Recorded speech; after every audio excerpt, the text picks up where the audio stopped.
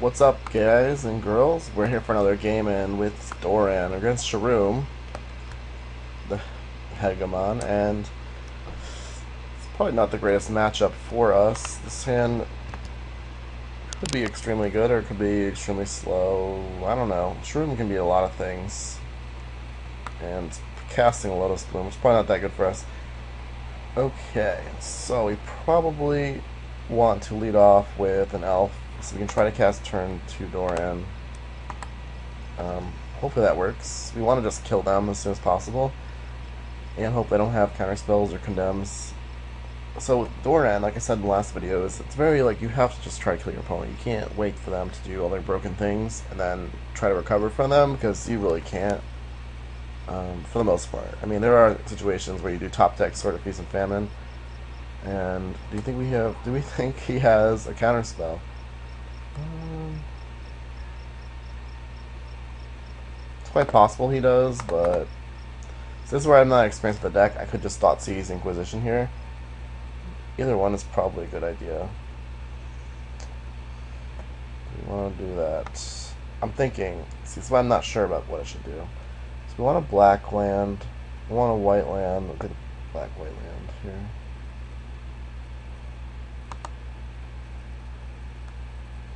I mean, if he has counterspell, he has it, so... Oh, I can't even cast Doran, I'm just dumb. Well... We're just gonna Inquisition him here. Inexperience of the deck is showing pretty good, pretty well right here. He's gonna counter it. Yeah, he gets a counterspell. Muddle the mixture, alright, bro. You got it. Well, I gotta, that's the thing about Inquisition, is it always gets a card, no matter what. And it did. So there you have it.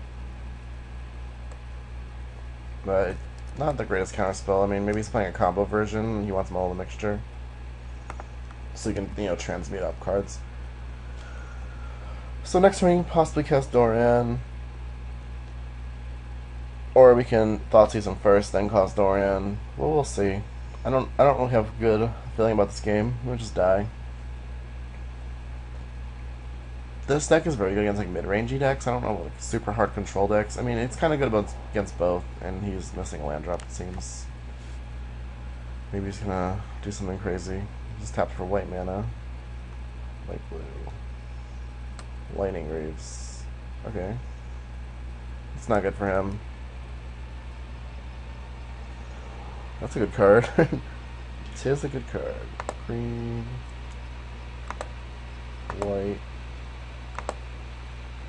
And we're gonna have to exile land. Yeah. See, that's the thing about 3-color decks like this. Just sometimes you just don't get the right land composition here. And I should have just attacked with this and tapped the land. Whatever. If I lose by 1 damage, I'm gonna be pretty sad. Is he gonna Lotus Petal us this turn? Oh boy. Lotus Bloom. Well, let's see what happens. Hopefully we don't die. Hopefully he doesn't draw land. We just crush him. But Lotus Bloom could do something. He casts his General this turn and get back his Lotus Bloom. Wow, that's so unfair. If he draws a land, he can cast his General and get back Lotus Bloom.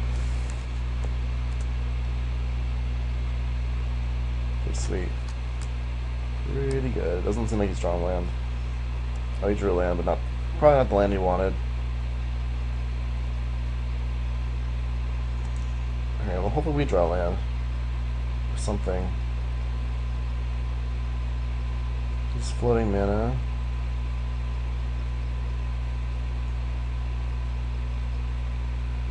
What's he gonna do? Is he gonna Wrath me? Just own my hopes and dreams? That'd be sad. He just floated mana for no reason. Okay.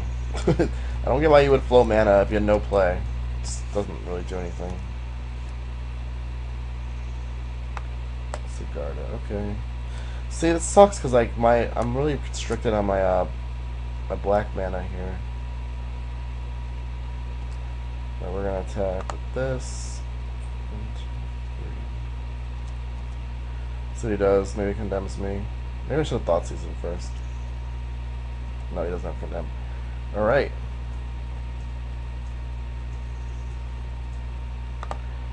Well, we're just gonna cast. It's awful. Really need to draw another white-black or black land. So the thing, this deck has a lot of decisions you have to make because all of your spells are really cheap. So you have to really kind of think about what you want to play.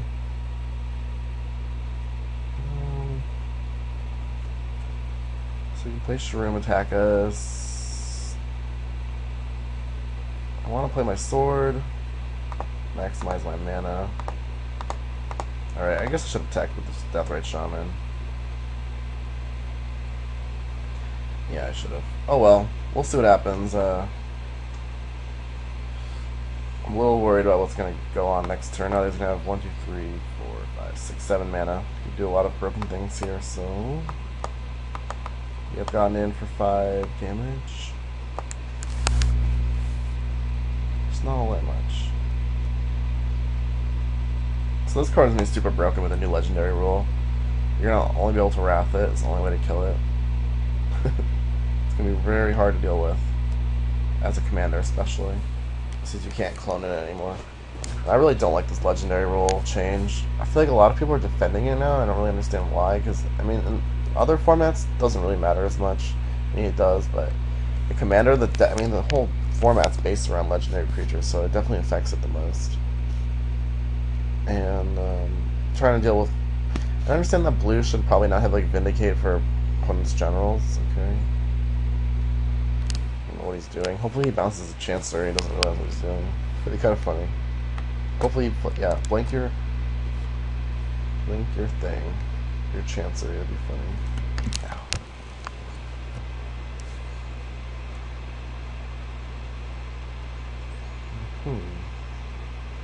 So it's a Demonic Tutoring. Not sure for what. Maybe a Slaughter Pact? A land, maybe? I think you should probably do it for a land.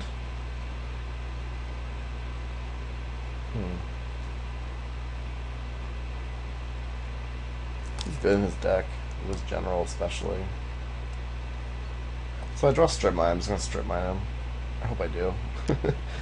The bounce lands, they're good because they like let you play... It lets you play 2 lands for the price of 1 card, basically, but if you get Acidic Slimed, and people do play Acidic Slimes, anything, which is so sad.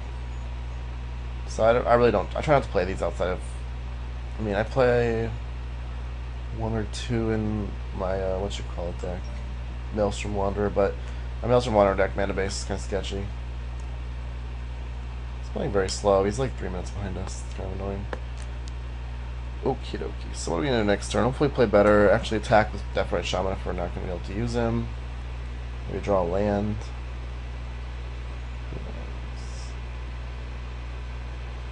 Although we can't... Wait, can we exile artifacts? No. He just bounced his bounce land. Oh my god. He totally just did that. What did he just do? Oh my god. He just did that, yeah.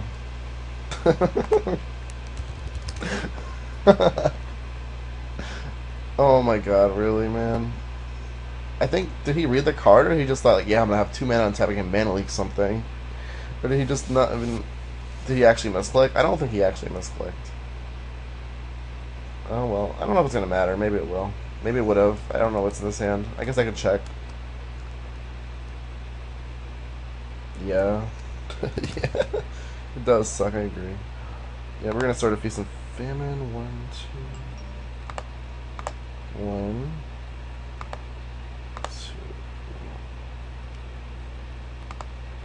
2... Yep. And we're gonna Thoughtseize him. Do we even care if we Thoughtseize him? I guess we can just I want these guys to attack Venser. Venser isn't doing a whole lot. Let's see what's in his hand. Cryptic, Metamorph. There's Worm Coil, Swords, Crypt. He has a lot of good cards. Alright, we don't even need to type this down. Alright, so he's had enough. I mean, I guess Sword's probably the thing to take. But yeah, that's You probably should just read the card before you bounce with Venser. This is not a good target for Venser. Let's see what we're drawing. Nothing exciting, but I hope you enjoyed that game. These literally the first 2 games I've recorded. The deck, it does win a lot. Like, it's a pretty brutal deck. This is kind of a slow start, but like you can see, you can cast Doran on your second turn and then just start hitting them for 5, and then anything that boosts Doran's toughness is gonna just crash them even harder. It does have a lot of like ways to just stop your opponent from doing what they want to do. Like, you know, it has a lot of the discard 1-mana discard spells. It has Strip Mine, Wasteland. So it's a pretty brutal deck. It's not a deck that's gonna make you a lot of friends, I would think. But the downside of it is it's just not really playable outside of 1v1. But thanks, Scoot, for the deck. It's definitely a lot of fun, and it's a deck you guys want to consider if you want to play 1v1. Most of the Doran decks I've seen have been like, they've been basically like either a green-white-black control deck, or they've been tree folky decks, or defender-based decks, so like a lot of high-toughness creatures, and that's not what this deck is. It's way different. Which is kind of sweet. I kind of like it a lot. So thanks for watching. See you next time.